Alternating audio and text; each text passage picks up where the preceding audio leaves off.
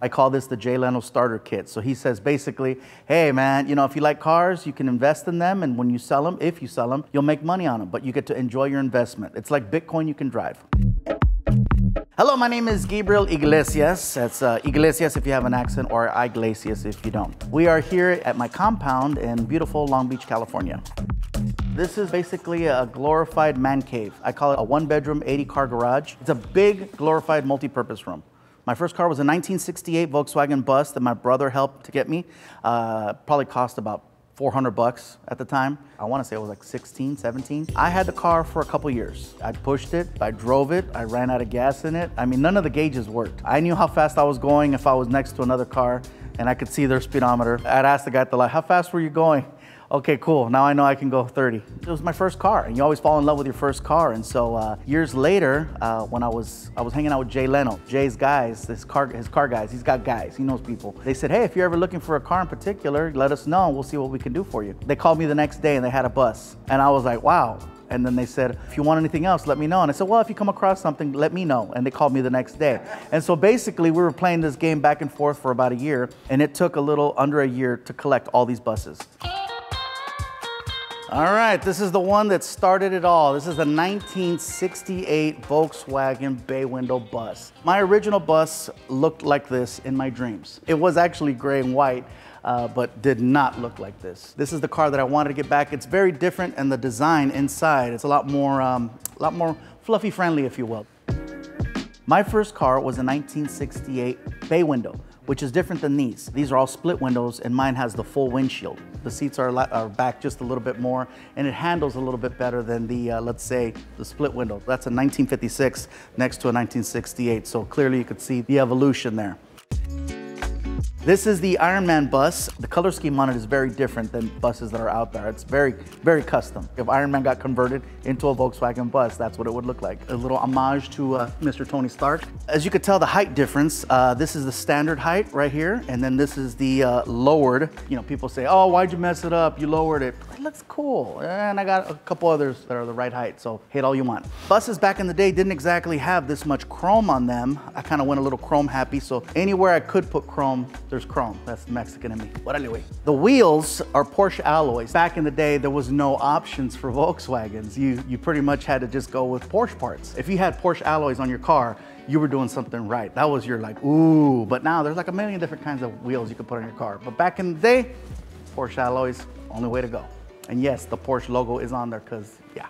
You got the bay window back in the day because that's what you could afford. The split windows, the price difference is huge. So for example, a 1967, in this condition, probably at one of those auctions, will go from anywhere from $100,000 to $150,000. Whereas a bay window, 1 year later, you can get for about $25K. They made more cartoons and more things with the bay window look versus the split window, but these are unmistakable. There's nothing that looks like them.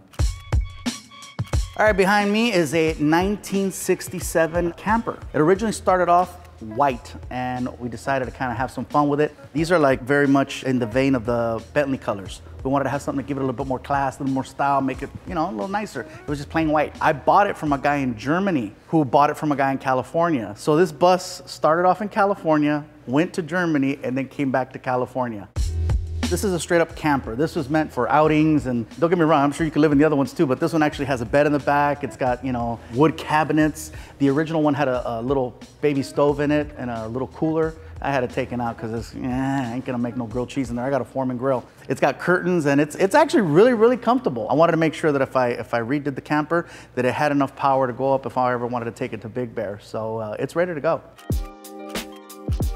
How does it make me feel to drive a Volkswagen bus? Well, first of all, you're up really high. These were out before SUVs. Anytime you get in an SUV, you always feel above and you can see down on everybody. And kind of the same thing. You get one of these, you're cruising, you have no blind spots in these things, so you can see everything. It's all coming at you right there. There's no hood. So unfortunately, if you hit something, you have about 2 inches of metal between you and whatever you hit. The question was asked by Jay Leno, why so many of the same car? He goes, it's boring. You're buying the same car. It's the same car, same car, same car. And I'm like, Jay, I go, when people see these now it's kind of like a brand association thing. They're always sending me pictures of buses and, hey, look at this one. My cousin's selling one. And so they know me now as the bus guy. It's really cool that I've associated myself with such an iconic thing. I am standing here right in front of this beautiful 1959 23 window bus. I got this bus about 3 years ago. The guy who does all my restorations, he showed up here one day in this car, and he left walking because I bought it off of him that day. Yeah, it was already pimped out. It was good to go. And I think he did that on purpose. Pretty sure he did that on purpose. The biggest difference between this 1959 and this one next to me is a 1967. They look very similar, but as you could tell, the turn signal lights. One is flat, looks like an egg. The other one kind of has like a little nipple. I don't know if I can say nipple on GQ, but yeah, I don't know whose nipple, but somebody's nipple. That's what it looks like. So most of my buses have roof racks, and that's an accessory. It's an option. I just thought it looked cool. You know, I don't really put stuff up there, but you can. It's earrings, pimped out earrings. They're really pretty. Not so much practical, but pretty. The trucks were made for, you know, just like now. Someone goes out and buys an F-150. They got to work. They got things to do.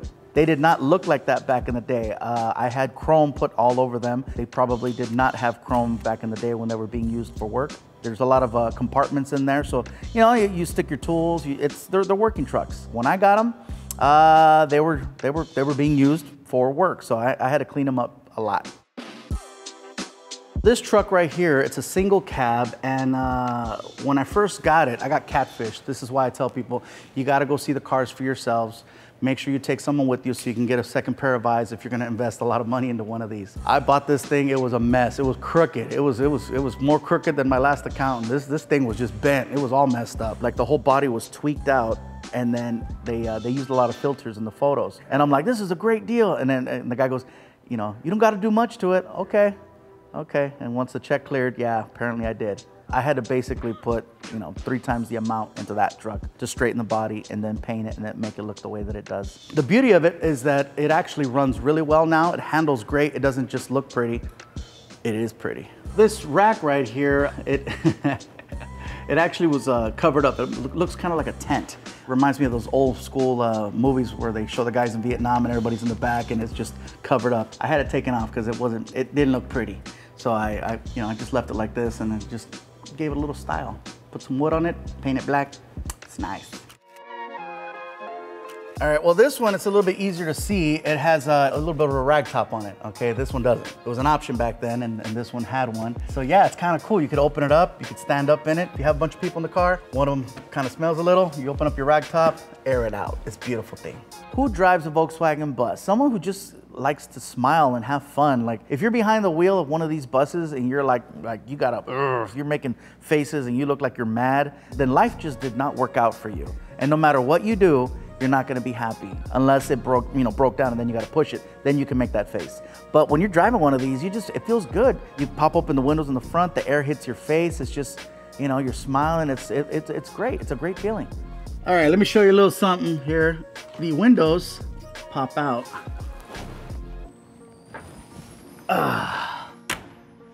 So if you're going about 15 miles an hour, that's pretty awesome right there. People think it's just gonna putt-putt, but no, you'll pass people. But you gotta be careful too because you're very top heavy. So, you know, you gotta remember that. It's not made to go that fast. So the fish tanks got made by a television show called Tanked. So they showed up here and they're like, hey man, we heard you like Volkswagen buses. What do you think of if we make you a fish tank out of a bus? To take a bus and cut it in half and convert them into a fish tank, like Volkswagen people saw that and they're like cringing because these are masterpieces. However, the bus that we got came from Brazil, and Brazilian buses are known as Frankenstein buses because they take different years and put a bus together. So like they'll use the front end of a 67 and the rear end of a 73 and just put them together. And so those buses were not as valuable as the other ones. And so we were able to get one really, really cheap. They chopped it and that's what you see right there. This started off as just like, it's cool to have one or two, but then I was obsessed with filling the space and then putting up all the artwork on the walls and then just making it look cool. And at one point I go, I got a little museum here. And then I actually painted on the wall that it's a museum. The mural in the background is the Wolfsburg plant in Wolfsburg, Germany. But that was the original one right there. And I had the pleasure of visiting that plant, which is still there. Looks just like that. The idea for the travel posters, basically it's a lot of the places that I've performed. Clearly, I haven't driven the buses there, but since it's a museum and I'm trying to make it part of a thing, each one is a different place that I've performed or I plan on performing. So like, for example, I've done shows in Dubai, Kuala Lumpur, Montreal. I've been in Paris, Oslo, Norway, Mexico. Haven't been to Medellin, Colombia, but I'm working on it. Pablo Escobar is in the back of that truck. I was having a little fun. I was bored. So I told the artist if they could put Pablo Escobar in the back of the truck, because they were always sneaking him around back in the day. Got some special cargo on top there. Special cargo, yeah. Glad you noticed. This collection alone has drawn people from all over the world to come down to want to see it, document it, and take pictures and just, talk about it and feature it. I've managed to make my own little Mexican Graceland here between the Volkswagens and all my memorabilia, so it's pretty cool.